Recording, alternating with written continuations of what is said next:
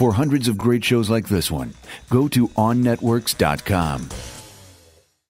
Hi, I'm Dr. Kiki Sanford, and today on Food Science, things are getting a little hot and spicy.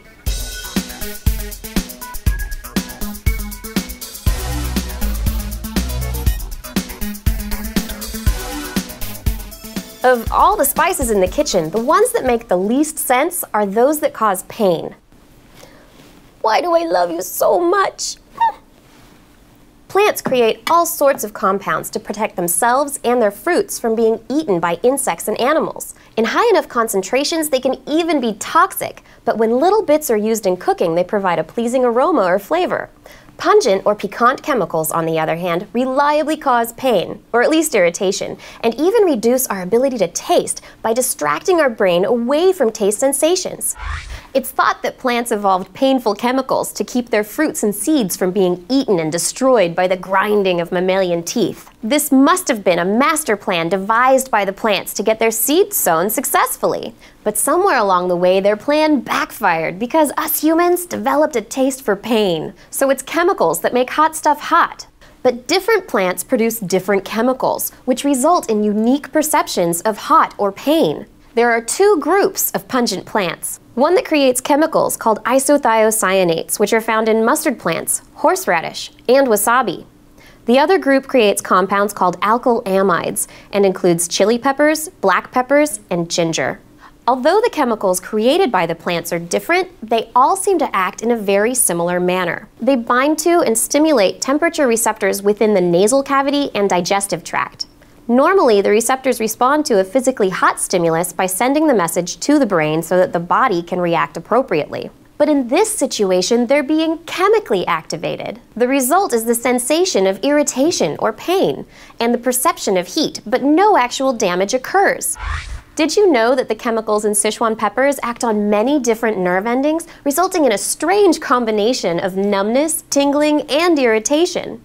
The location of chemical action seems to be the crucial difference in how the various chemicals are perceived. The isothiocyanates are small molecules that become volatile fairly readily, which means that they end up in the air in our mouths and sinuses as we chew.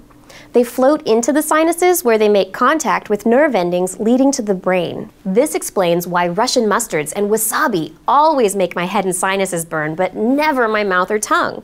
The alkyl amides are bigger, which means that they pretty much stay in your mouth, at least until they end up in the rest of your digestive tract. That's why salsas and curries make your mouth so hot. The compound found in chili peppers is called capsaicin, after the species name of the plant, capsicum. Black pepper contains piperine. Sichuan peppers contain sanshool. Piperine and sanshool are less pungent than capsaicin, which explains why black pepper doesn't pack as big a punch as a habanero.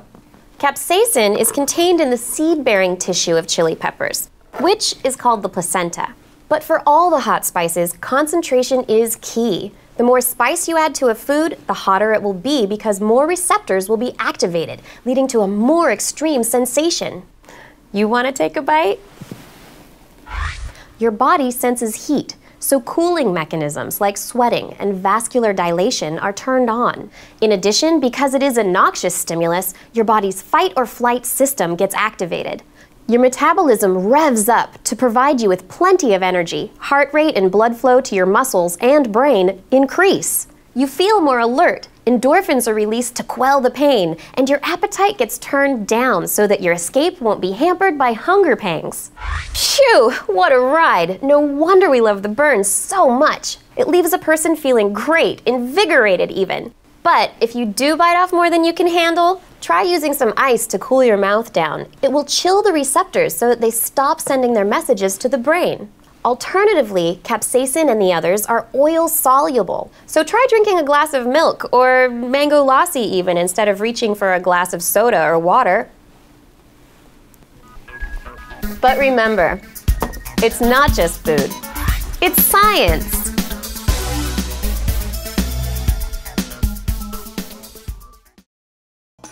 For hundreds of great shows like this one, go to OnNetworks.com.